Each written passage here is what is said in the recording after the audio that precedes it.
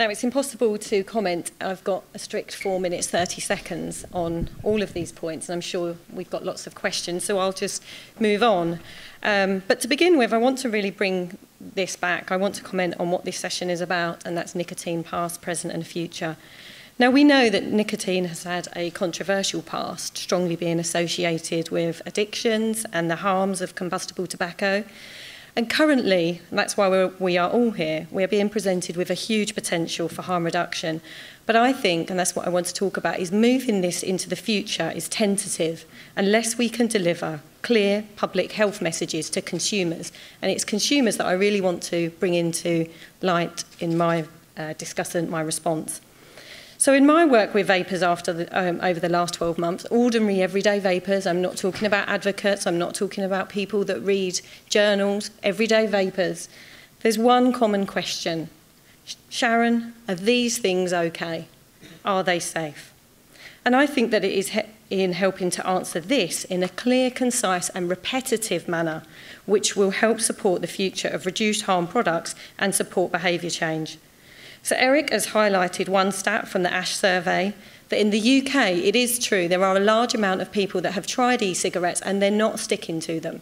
Now, we could interpret that as poor devices, lack of fit, devices not being user-friendly, or that they're not satisfying smokers. All of these things are true. But within the same survey, there is also this alarming stat, which has been mentioned a few times this morning and also yesterday, that a huge number of people perceive vaping as more or equally as harmful to smoking. And I believe that it is this, and not just products, that is making it hard for people to quit and to stay quit. And in my work, I talk to people that have made the switch to vaping and they've gone back to smoking because of the headlines, the press. We know, we've seen them on slides, and those of us in the UK, we face it daily. It is a problem. So providing reduced nicotine cigarettes could be one answer if we want to widen consumer choice. But in my mind, this type of product, along with the new, and I've got an example here, cautious labelling, places nicotine on a platform that will serve to just further confuse the public.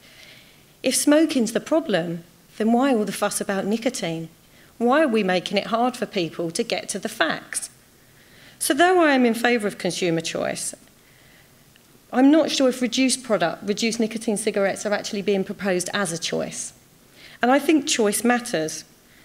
I'd also be interested to know and hear about reduced nicotine cigarettes in those communities where there are high levels of nicotine dependence. And as an example of my work in the homeless community in the UK, where time has stood still, 80% of the homeless community in the UK smoke. There is so much more for this community in smoking than just nicotine and good delivery. So I would foresee high levels of compensatory puffing in this community if we were to introduce reduced nicotine cigarettes.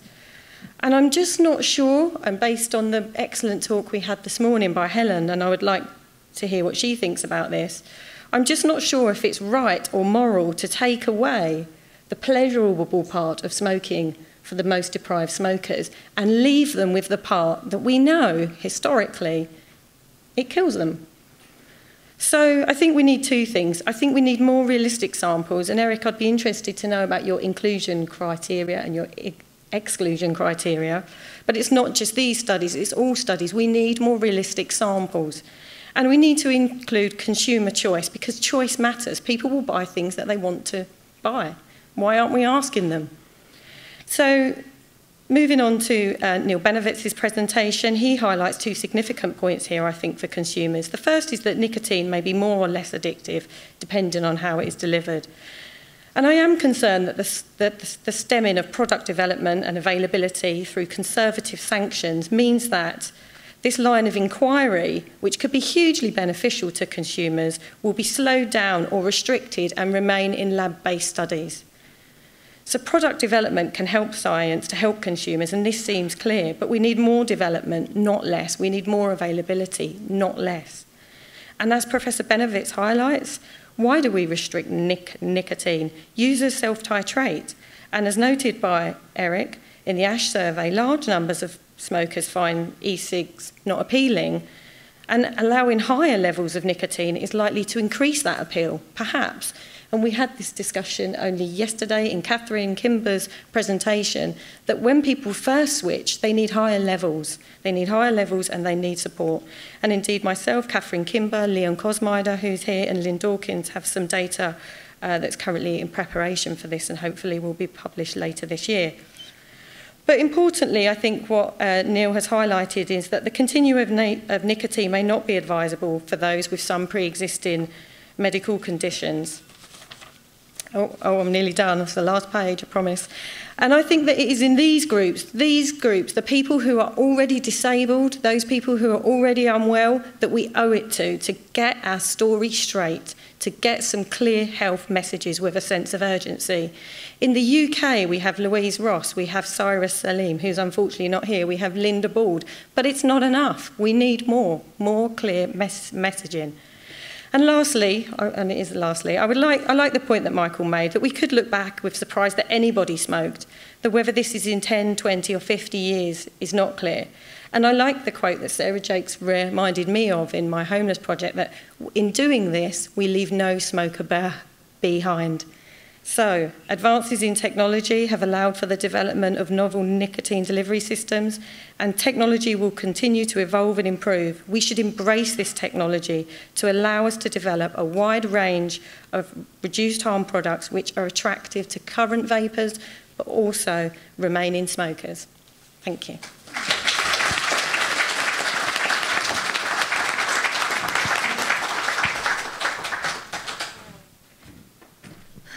So my academic wrangling wasn't entirely successful, but we have got about 15 minutes for questions.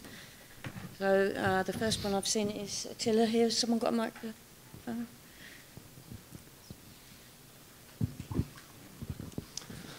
Hi, this is Dr Attila Danko from New Nicotine Alliance Australia. My question is to the panel, just about the ethics of a very low nicotine cigarette type of strategy. It struck me, Eric, that with the slide on showing the effects of smoking and compensatory smoking, that the initial baseline, it appeared that when they started taking them, they actually did smoke a lot more of them. And then it was a bit like, well, there's not much point doing this anymore, so I may as well give up on smoking so much. In the same way that you might think if you wanted to treat sexually transmitted diseases by giving an orgasm blocker type of medication, so that, you know, you can be pumping away and nothing happens, so you just basically stop doing it. And I just wonder what people would think about the ethics of such a drug to reduce HIV and STDs. It's a reasonable proposition. I'm not going to touch the analogy, but is that on? Yeah. Okay. I think the ethics are something we have to consider. I'm not trying to shy away from this issue, and that's why I try to point out that and recognize from the beginning that this sort of idea is a more intrusive public health policy and has to be held to a higher criteria than less intrusive policies that if they're effective. So I don't disagree with that discussion at all. I guess, you know, people will always debate in the public health community as to how substantial the harms have to be in order to consider constraints on freedom, right? And that is what this boils down to some extent. I'm not sure I have the answer to that. I think it's a discussion that people need to consider. I understand the concern about taking the pleasure away from people who, particularly vulnerable populations, who may have little other pleasure that they can turn to and that they think, and that may help them in some way. And I actually think that it's critical that in considering nicotine reduction, we look at those populations. In the studies done to date, we have largely excluded them, mostly for safety reasons. We wanted to know whether or not there were harms associated with nicotine reduction, for example, increased depression, in relatively healthy individuals before moving on to people with major depressive disorder. However, we now are moving into that and trying to understand what additional harms are posed to populations that are low socioeconomic status, high rate of dependence, smokers with schizophrenia, and so forth. Those are critically important questions that I think have to be addressed. But again, I think there's an issue of just of an ongoing discussion about the trade-off between harm and whether or not current innovations will solve that problem, which I hope they do. I hope I'm not necessary. I hope nicotine reduction isn't necessary. And the potential that they are necessary, and how far are we willing to go to reduce those harms. Thank you. Clive next. Yeah. Neil, thank you very much for an extremely informative presentation. But sort of risk assessment isn't really anything unless it's sort of quantified in some way. So I was just wondering, we see lots of data coming with lots of studies where people have found a physiological change in the body and attributed it to nicotine. But then when you look at the long-term data on long-term NRT use or snus use, it doesn't seem to be turning up as disease. We've got the thing about brain development in mice exposed, but is there any sign of adverse brain development in the generations we've had of smokers who've used nicotine? So what I was wondering is if you were explaining that presentation that you just gave to a smoker and you just had a few seconds or as a consultative thing, what would you actually say?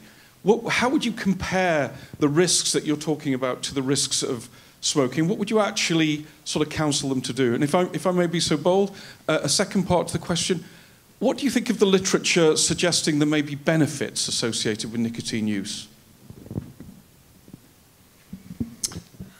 I think the first question, well, we don't have quantitative data as much as we would like because it's impossible to dissociate effects of nicotine from smoking. So all we have for long-term use is snus, which looks relatively safe, although there were some concerns. So I think I would tell someone that switching to a less harmful nicotine product, any non-combusted nicotine, is going to be beneficial to your health if you can quit smoking. No question about that.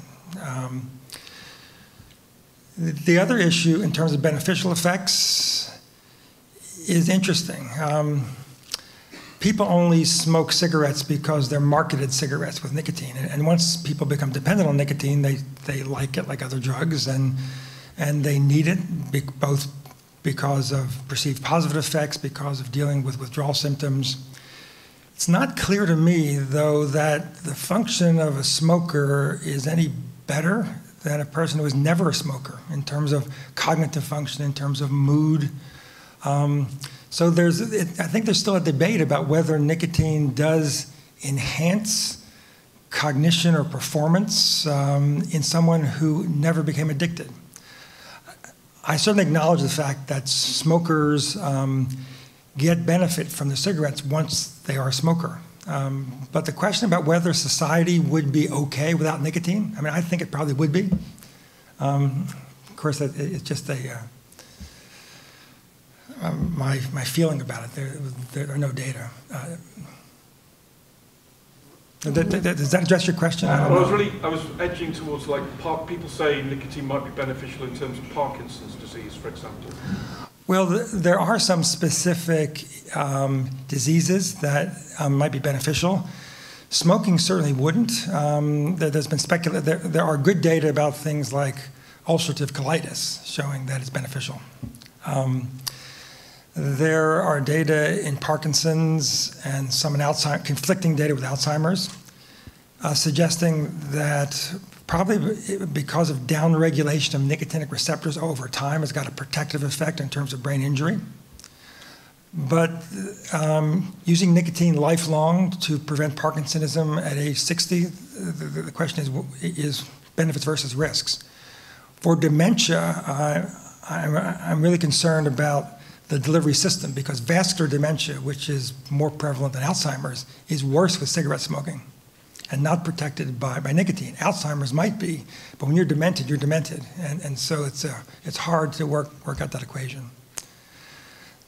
There's another interesting thing, just as an aside, where it does look like there is some benefit, and the World Anti-Doping Association is looking at this question, nicotine for sports, because there are some people like cross-country racers who think they do better with nicotine, and they very well might. It is a stimulant drug, and so athletes actually might get some benefit from it. Thank you, Neil. We do have quite a few hands up, so if we could keep the questions and answers fairly brief.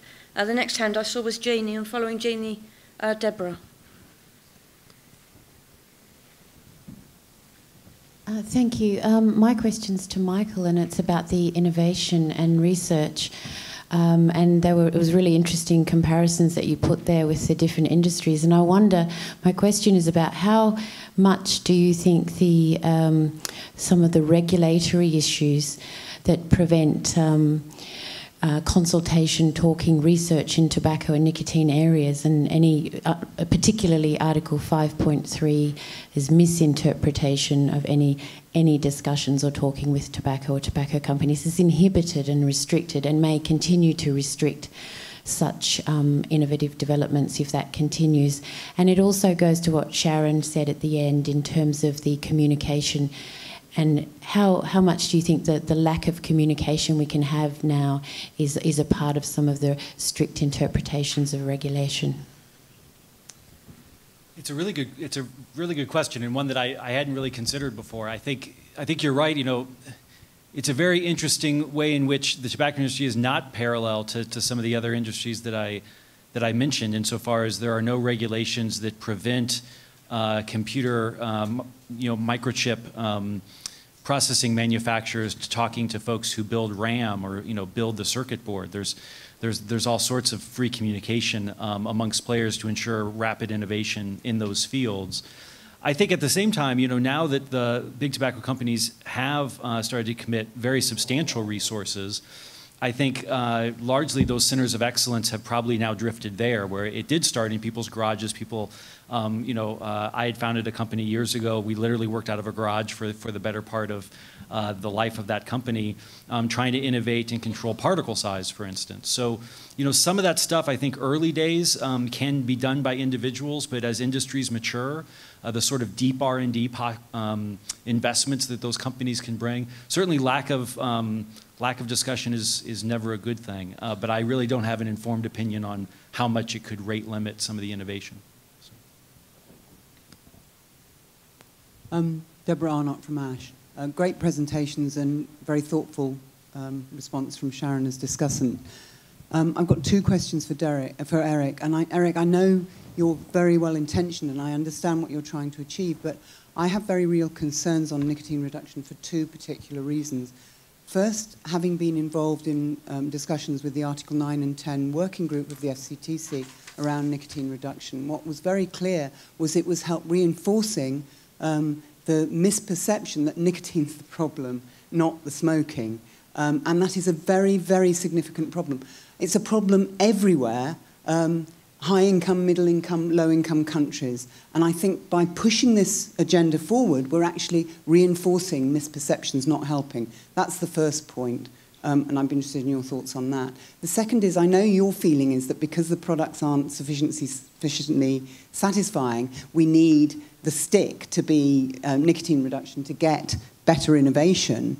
But I really feel, does that really address the human rights issue that is not appropriate to take away from people the product that is working for them when the products that will be less harmful are not available either sufficiently geographically or wherever, but also actually we need more innovation, and I'm not sure the stick is the best way to get that innovation. So sure. So the risk perception issue. I mean, you and I have talked about this on several occasions, and I agree that there is a significant problem, and it's likely contributing to the lack of uptake of alternative products. This confounding of nicotine and harm that I think has a long history. We have taught people for decades that nicotine is the kind of primary reason for smoking, that we've demonized it in cigarettes as the constituent that all smokers worry about. And in many ways, the byproduct of that teaching, which was about addiction, led to the misperception of harm related to it. And so there's a long history of this that will be very hard to overcome. A couple of thoughts about it. So one is that despite the fact that this is nowhere on people's radar. I mean, if you ask the average citizen what they think about nicotine reduction, they say, huh? They have no idea that scientists talk about this. So this is not on the radar. And yet, we still have this continued misperception growing. Now, it could make that problem worse, in which case I think that's a significant issue.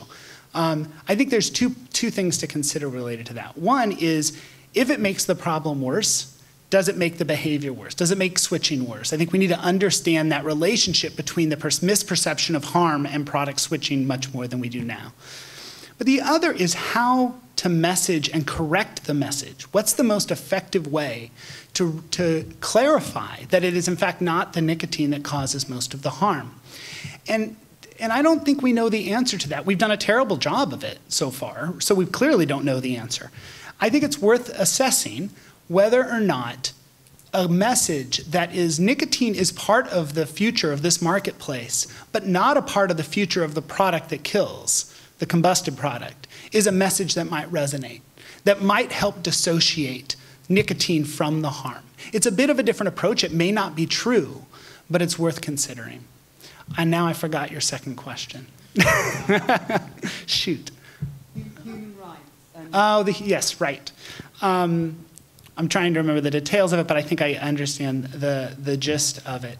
I do think there are some assumptions we make about the harms related to nicotine reduction. One is compensation, that despite the evidence that we all assume it will happen, we just haven't seen it yet.